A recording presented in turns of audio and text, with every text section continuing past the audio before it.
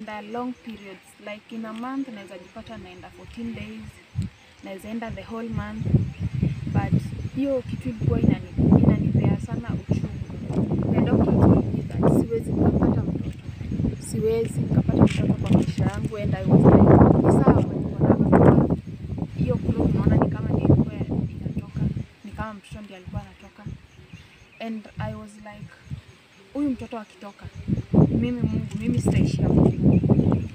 But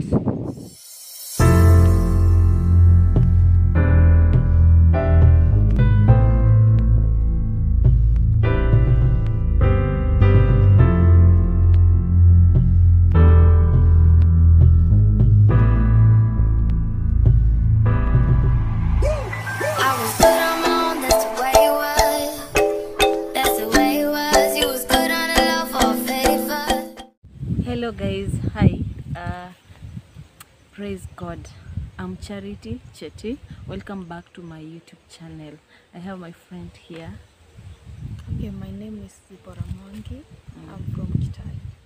My sister here will tell you a story. I just pray that it will encourage you, right? Okay, it's true. And for me, I can just say that God is God of another chance. And God is God of another chance. And by the way, I also have a story. And sometimes majaribu huwa ina happen for a reason. And iki happen hivyo, kuna kuanga na another chance. Like me, I have a son. And before I got that son, nilikuwa na a lot of problems nikiwa high school. Nilikuwa nimefika mahali nikakuwa nikienda kwa madaktari because of health, and nikajipata niko kwa ile state yenye ninaambiwa na madaktari siwezi pata mtoto, siwezi kuwa na mambo zingine. And for sure Mungu ni Mungu wakati zingine.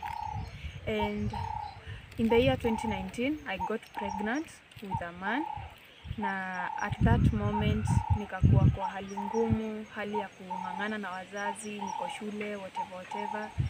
Alafu kuharibu sana, nikajipata hiyo ball ikaanza kutoka. So I was like, nikaambia my mom, hii ball ikitoka mimi na Mungu no, hatutaendana juu how comes nimepata ball alafu itoke.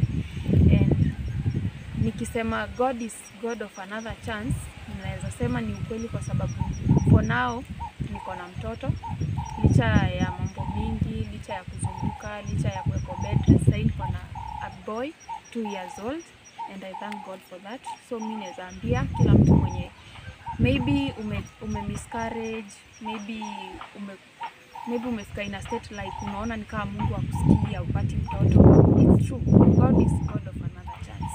Anaweza kutembelea anytime. Don't give up.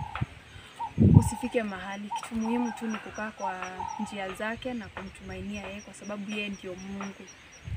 Amen. Okay. High school yangu, my story high school, nikiwa high school nilijipata kwa state like ninaenda long periods, like in a month naweza jipata naenda 14 days, naweza enda the whole month, but hiyo kitu ilikuwa inanipea sana uchungu. Hadi kuna sister akapeleka hospitali, the doctor told me that siwezi nikapata mtoto, siwezi nikapata mtoto kwa maisha yangu, and I was like, ni sawa, kama siwezi pata, mbona nitumie, mbona nikae kwa hiyo like so hiyo time nikaenda hospitali, nikaambiwa niko na hiyo cloth naona ni kama ilikuwa inatoka, ni kama mtoto ndiye alikuwa anatoka, and I was like, huyu mtoto akitoka, mimi sitaishi hapo. But me, what I can just say, unaweza jipata in a state like uko in a state like kama yangu, ujipate sometimes una go prolonged hizo story na periods unaenda sana, unaona like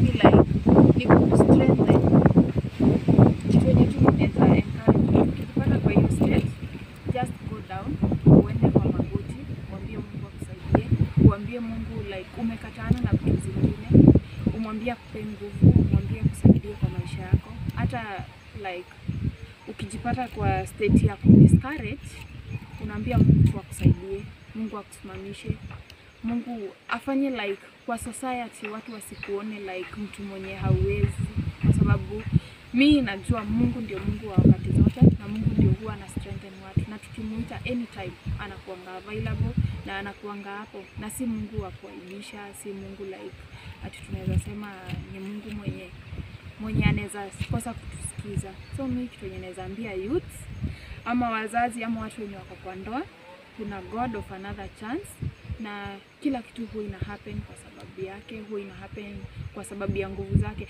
na maybe vitu zingine huwa zina happen ndio ajitukuze. Kama mimi huwa nasema Mungu alinisaidia, na mimi kupitia hiyo state yote ilikuwa Mungu ajitukuze na mimi juu.